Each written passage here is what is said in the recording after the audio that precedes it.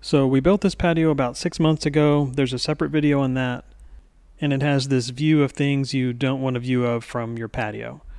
So the project is to build a 1-panel fence to block that view.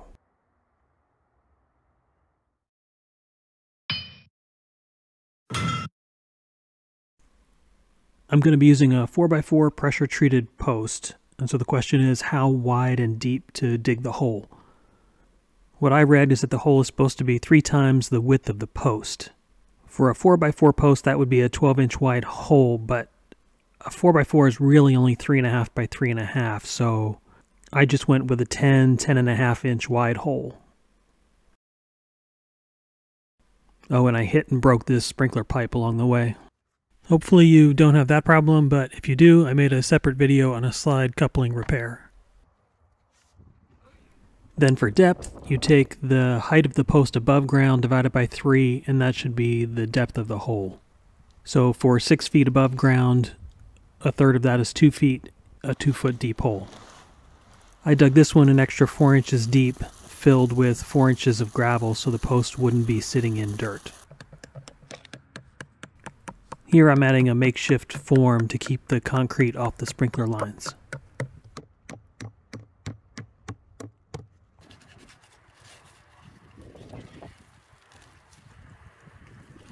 This is easier as a 2-person job, one person putting the post in and holding it while the other shovels concrete around it.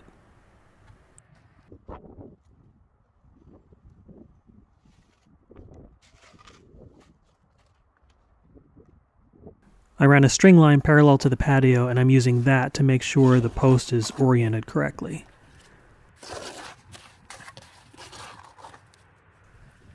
When the hole is about 2/3 full, I used a pole to smush down any air pockets. And then we filled all the way to the top and a little bit more so that we could create a crown so that when it rains, the water will run away from the post. Then with levels clamped to both sides so I can make sure it was plumb, I screwed in supports, something to hold it overnight until it dried.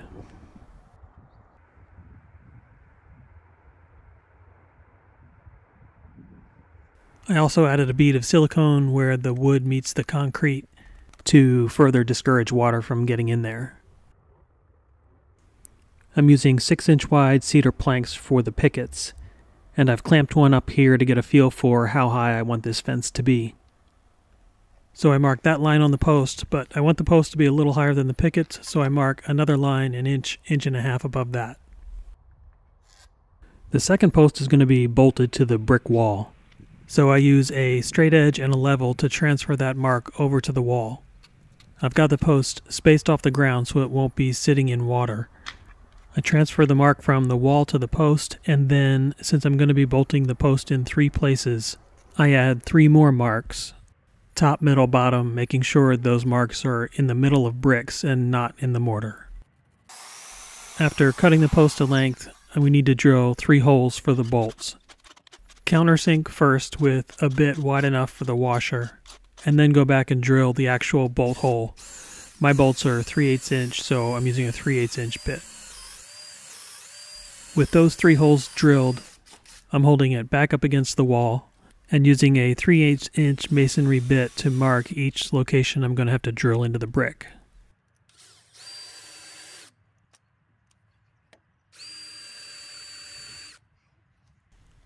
You can see this first mark is plainly wrong. I didn't notice it at the time, but it's obviously just not centered. So while I did drill this hole, I actually had to go back and fill it with mortar, mark a different hole in a different brick, and re-drill the post and re-drill the hole. You know, I've read that people have trouble getting through brick without a hammer drill, but this is just a regular old cordless drill and it worked just fine.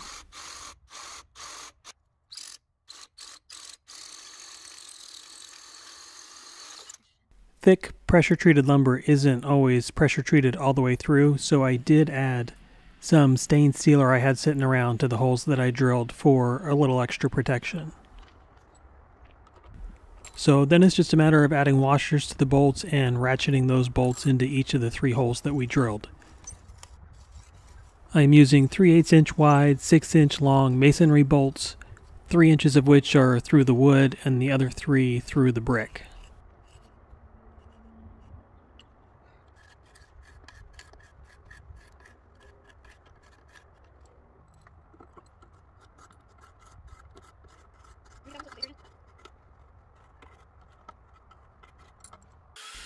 This is a pressure-treated 2x4 that I'm splitting down the middle. After cutting it to length, I'm going to screw it to the posts, and then the pickets will be screwed to it. I felt like the pickets would look best if they were flush with the front of the post, so that's how I'm lining up this board. The video is fine here. I think something's wrong with your eyes, but just in case, I'll point out that I am pre-drilling these holes and then using 2.5 inch deck screws.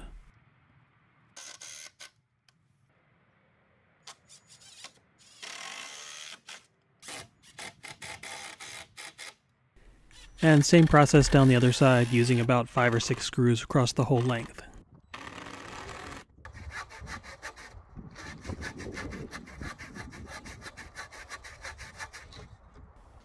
The pickets are just a touch long, so I mark and cut those to length. And then I give them a coat of gray paint. I start with the bottom picket, get that clamped and level, and then I'm pre-drilling and screwing 2 holes on each side using 1¼ inch exterior screws.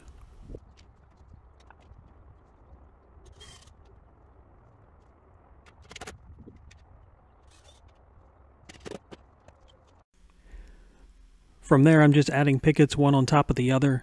They're actually going together very tightly, but you'll see in a minute that they dried and shrank a little over time, creating gaps. So depending on the look that you're going for, you might want to give your wood some time to really dry.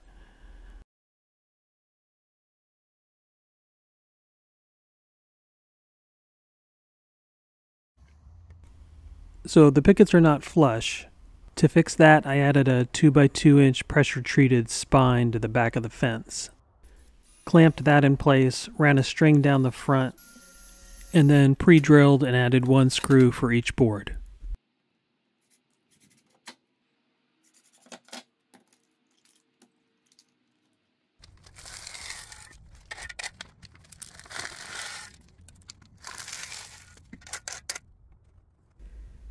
It would have been easier to paint these posts before they went up, but they were very wet from the pressure treating process when I first bought them. At this point, they've been drying for about 2.5 months.